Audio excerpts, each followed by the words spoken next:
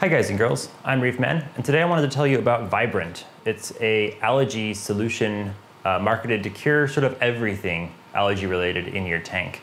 It says it brightens and cleans aquariums in as little as 12 hours. It's a revolutionary liquid aquarium cleaner. Say goodbye to algae, cloudy water, etc., etc. Everything bad with your aquarium, this can fix, supposedly.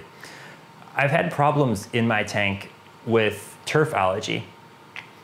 Or at least what I thought was turf algae. We haven't been able to definitively identify it. Took it to a local reef club meeting. They looked at it with a microscope even. Got some awesome video of it, but best we can tell, some generic kind of turf algae. It wasn't responding to vodka. I dose vodka in my tank. I don't have any other algae problems. It's slow growing, pulls off in tufts. Was really not such a big nuisance, but I figured, hey, heard about this Vibrant stuff, let's give it a try and see what happened. So what I've been doing, Vibrant comes in just a bottle that has a normal kind of dripper top on it. You open it up and squirt out however much you want. It also comes with a little measuring cup. And in my tank, following directions online, what I ended up dosing was 1 milliliter per 10 gallons of system volume twice a week. So for my tank, that ends up being about 28 milliliters twice a week, or every 3 days is what I did. That was night and day different between not dosing Vibrant and after dosing Vibrant, as you can see. The algae completely started receding. It wasn't immediate. It took maybe a couple weeks to really notice it really making a difference. But I noticed algae was getting darker. It had some bubbles on it. And just generally receding in the tank. I also noticed that my nitrate, which had always been slightly detectable, is now undetectable, which could be a problem long-term for my Acropora. But I haven't noticed any major problems introduced by Vibrant. A couple of my Acropora frags did start to recede a little bit around the base. And this is after most of my algae was gone. And so now I've switched to 28 milliliters once a week instead to try and taper off the Vibrant a little bit and see what that does to my algae. I have noticed at that dose rate, the algae is not disappearing as much. And in fact, some of it looks a little bit more lively than it did before. So I might end up kicking it back up just to get rid of that last little bit. But all in all, I would say Vibrant has really done a great job at cleaning up my tank. Some people do say that it doesn't work for them. One pattern that I found just in reading threads on Vibrant was people who used GFO or Roaphos or some sort of phosphate remover found that Vibrant didn't work as well for them. And when they removed the GFO from their system, Vibrant started to work almost immediately.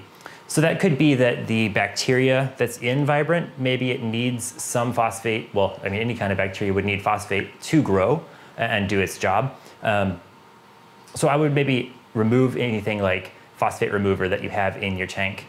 That said, I do dose vodka every day, and I have for a long time. I did not change that dosing schedule at all and found that Vibrant worked just fine with that. Dosing twice a week with Vibrant, I did notice my water got a little bit cloudy sometimes, usually the day after I dosed, just ever so slightly, and then it would clear up. So that's something to keep in mind. Definitely don't overdose your tank. The recommended dose for turf algae, which is 1 milliliter per 10 gallons twice a week, I think is about the most you're gonna wanna do. People who overdo Vibrant tend to have more problems with coral or things dying in their tank. So that's definitely not something you wanna do. There is some question as to what is in Vibrant. On the back of the bottle, it just says it's 95% cultured bacteria, and then 1% aspartic acid, 0.5%, 0.5% vinegar, and 3.5% other stuff. So it's probably some kind of bacteria that you're dosing. So you might be able to get the same thing from ProdBio or another one of these bacterial sources.